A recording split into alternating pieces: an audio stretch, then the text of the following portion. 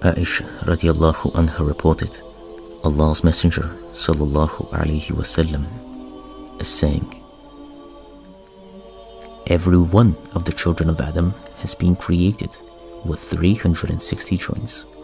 So he who declares the glory of Allah, praises Allah, declares Allah to be one, glorifies Allah, and seeks forgiveness from Allah, and removes stone or thorn or bone from people's path, and enjoins what is good and forbids from evil, to the number of those 360 joints, will walk that day, having saved himself from the fire.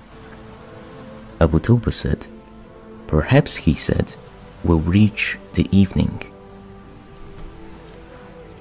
Narrated Abu Buraidah.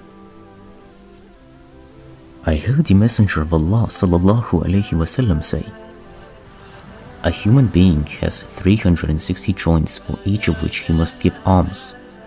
The people asked him, who is capable of doing this? He replied, it may be mucus in the mosque which you bury, and something which you remove from the road, but if you do not find such, 2 rakats in the forenoon will be sufficient for you.